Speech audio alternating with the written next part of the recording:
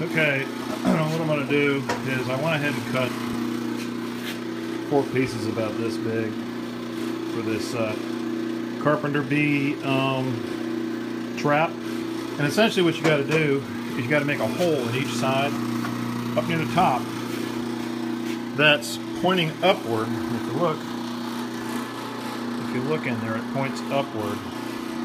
And it's a little tricky doing this. You can do it with a hand drill, but I'm doing it on my drill press. And then you cut about almost all the way through to it, and then you flip it over on the other side and you drill a flat hole straight in. So as the bee's sitting inside, he can't see out here.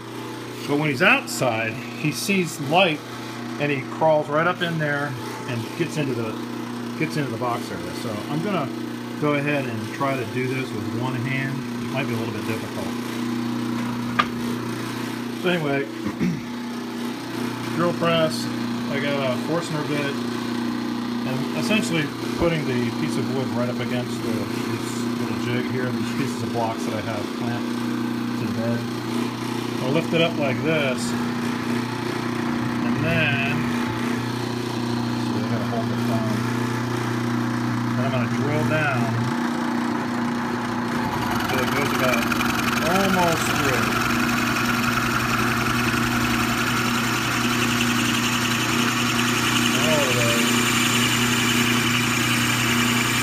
Looking underneath.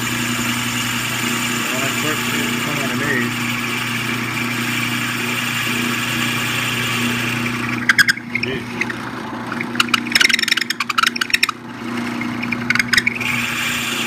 I see it coming underneath. Pull it out. Then I flip it upside down, and right here, it's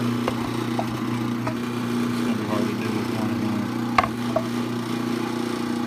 So anyway, right here,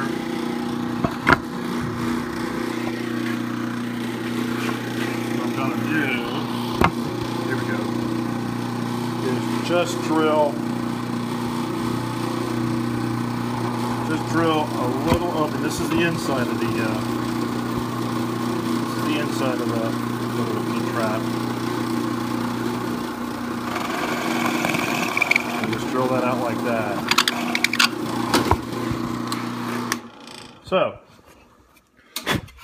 So the bee's inside and he sees this, which he doesn't see the outside. If he's going to see the outside, he's got to go to the hole and then crawl down.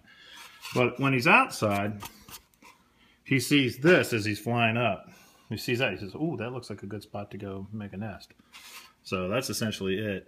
So you take the 4 pieces, clamp them together, and away you go. So got another piece around here I'm going to go ahead and do. So that's about it.